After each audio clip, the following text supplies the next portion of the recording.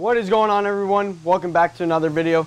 As you can see here, we have a pool pond, and this is a pretty large pool pond. You're probably wondering, what are you doing with this pool pond? For a lot of you that wanted me to keep the bumblebee grouper and not give him away, we got this pool pond right here for our bumblebee grouper and all the other big fish in that aquarium, because we're going to make that aquarium a community tank. So now we're going to have our predatory fish in the pool pond and then our community fish in the 200-gallon. Let's head inside.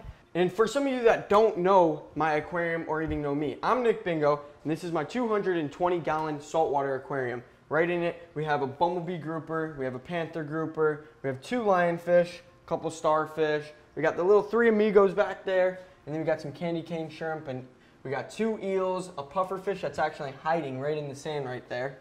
And what else do we have in here? Just a bunch of, our lobster's back there hanging out. You can see his little tentacles. And then we got our little shrimp all around climbing. And the shrimp, what the shrimp do is they clean the rocks, they clean the sand. We got snails, hermit crabs. So we got a bunch of fish in this tank. I'm going to throw you guys back to when we got the bumblebee grouper and how small he was and how much he grew. It's absolutely insane. I mean, in 2 months, he got to this size. Here's the footage right now. Right above that is our bumblebee grouper. We are going to be taking this guy home today. Look at this fish. It is insane. This fish is literally insane. They have 3 of them right now. Grouper right now. Look at the colors on this thing. You already got one? We got our baby bumblebee all bagged up. Let's go. This fish is, oh my gosh, I can't get over this fish. I'm in love. I'm in love. I'm gonna kiss it. I kissed it. Let's get home and put this guy in his tank. How you doing, baby?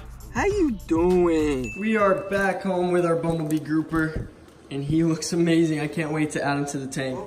He's kicking water. There he goes. Look at that fish. Holy crap.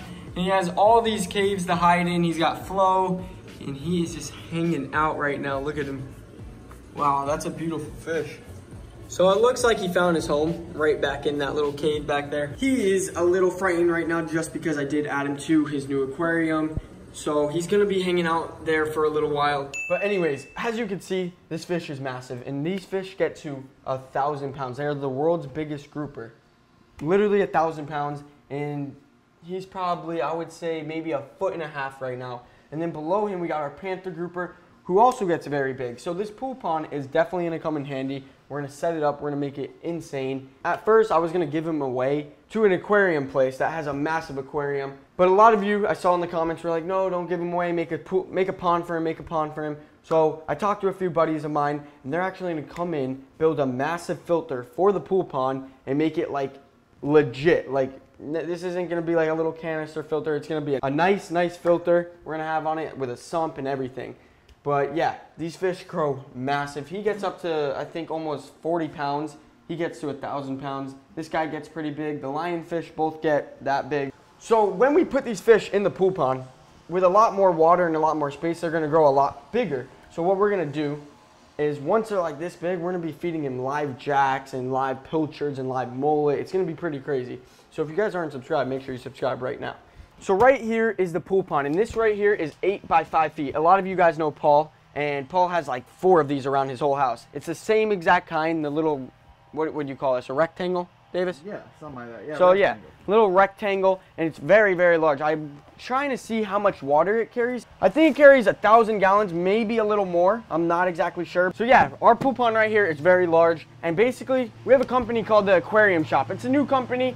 I'm gonna have their link right down below. You guys gotta go check them out. They're very local to me. I'm in there all the time, and the owner is awesome. Nicest guy I've ever met. Very nice employees. They pretty much have everything from corals to fish to invertebrates. So if you guys have a chance, stop by there. I promise you won't regret it. But anyways, back to the pool pond. They're gonna be coming in, setting up a whole sump, filter, making it to where the pool pond and the fish are always healthy. They'll never have any problems. This is basically gonna be an aquarium, but in a pond. Just like you guys see the freshwater ponds we build, it's gonna be a saltwater pond. It's actually gonna be the first one on YouTube, a saltwater pool pond with big groupers and stuff like that. So it's gonna be pretty cool.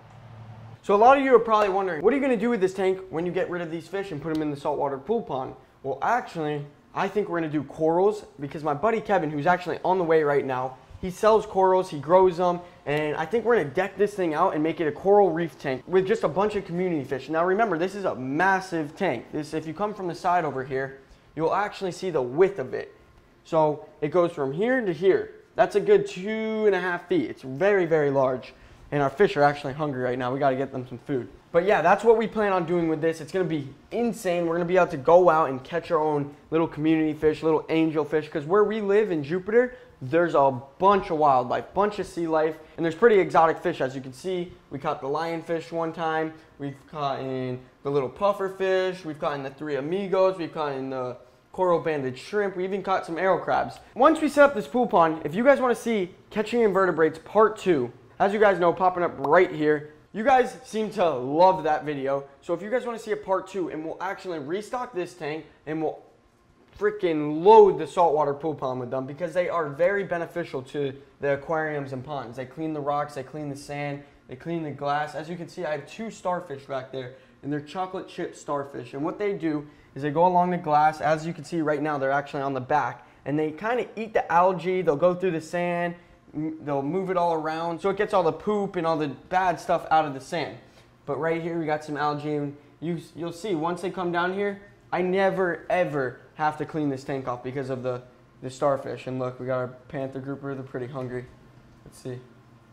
Oh yeah, they are hungry. Look at the little lionfish. Very bad. Oh.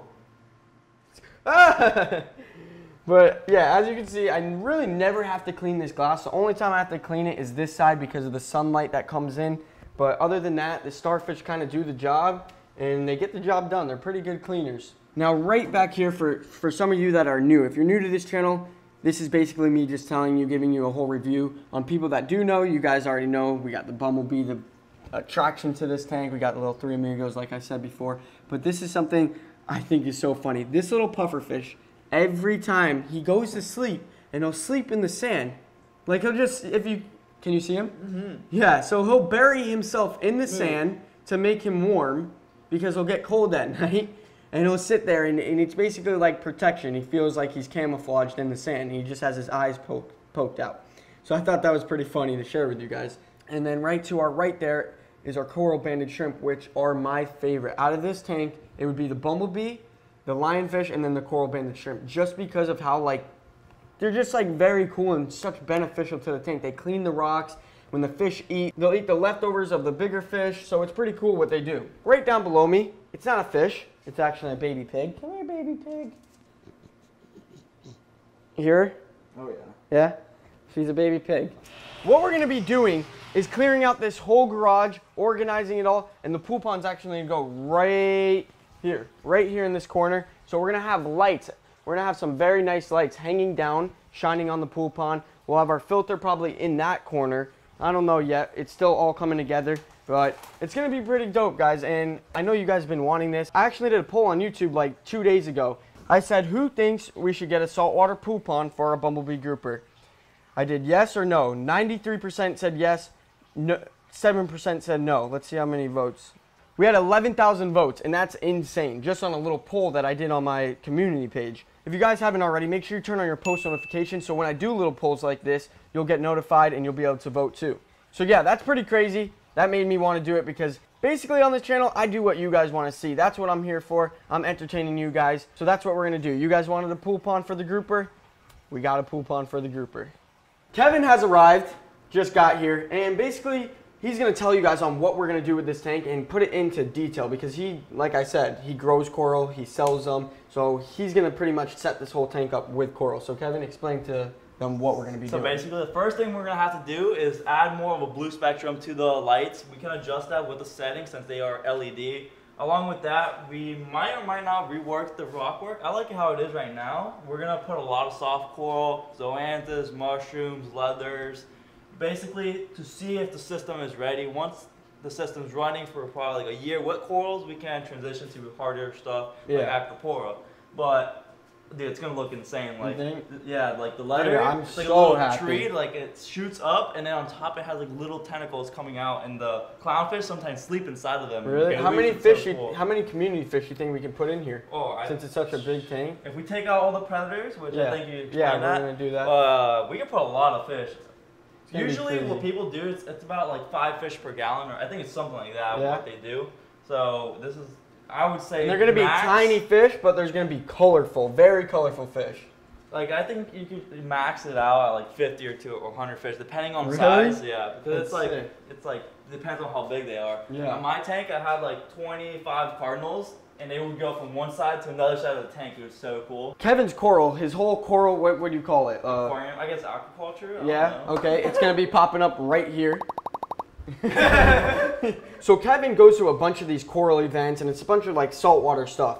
And if you guys want to see a video where we go with Kevin and we film all the corals, all the fish, give this video a thumbs up. Get it to 10,000 likes. Once it hits 10,000 likes, we will go with Kevin and we will film all that. How cool is it? Like, dude, explain it's insane. Like, there's just, you know how you have like comic conventions and maybe like boat shows and car shows? Well, there's literally a convention just for coral and the aquaculture community. It's insane. Like, there's probably around like 20 to 100 vendors depending on the show. Last time I went to Magna, and I spent well over $10,000 on coral. Really? Yeah. Yeah, like, the coral business, it's expensive. crazy. Yeah. Like, it ranges from like half an inch to $1,000. Tell them about like your like buyers, like how much they spend, like on the coral.